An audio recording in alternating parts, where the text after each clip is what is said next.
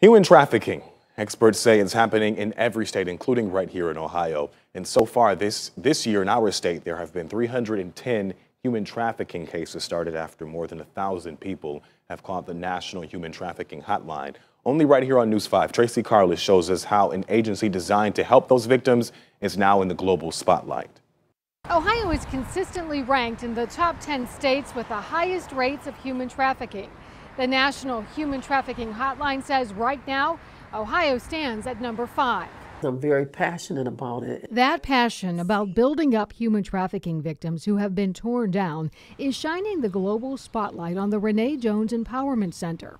Her passion to help started with outreach in the middle of the night decades ago. We started going to the high traffic areas, doing street outreach in the middle of the night, Friday night, Saturday, 3, 4 o'clock in the morning.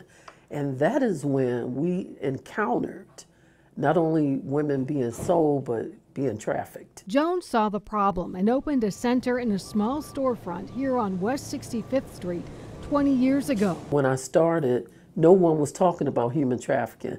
For me to say that was so, like, people couldn't believe it. When you heard human trafficking, you thought about other countries, not here. But it happens here every day in every community. She's now in a bigger and better space designed to help victims and survivors in a way that not many other agencies offer. Her organization offers a lot of services all in one place. We have individual counseling, group counseling, support groups, life skills, horse therapy, art therapy. We have a plant club. We're looking forward to having her come in. And this woman, you're going to hear from survivors, is taking her mission from her little local center to the world through a podcast called Project Red Cord Chronicles, and people are listening. We've had people from Germany. We've had people from United Emirates, Dubai.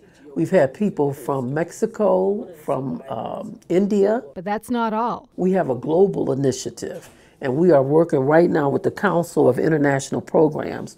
We've been doing a speaker series where we have all these countries come together globally through technology, through Zoom. We have a speakers conference. Through the years, thousands of women have turned their lives around with the help of this center and Jones. Women like Annette Mango, who went from a human trafficking victim to a survivor. She did turn my life around. She didn't only help. She did do it. Now the hope is to reach victims around the globe. This little place can make a difference around the world. In Cleveland, Tracy Carlos, News 5. And the latest episode of that podcast dropped on Friday. We have posted a link in Tracy's story on news5cleveland.com.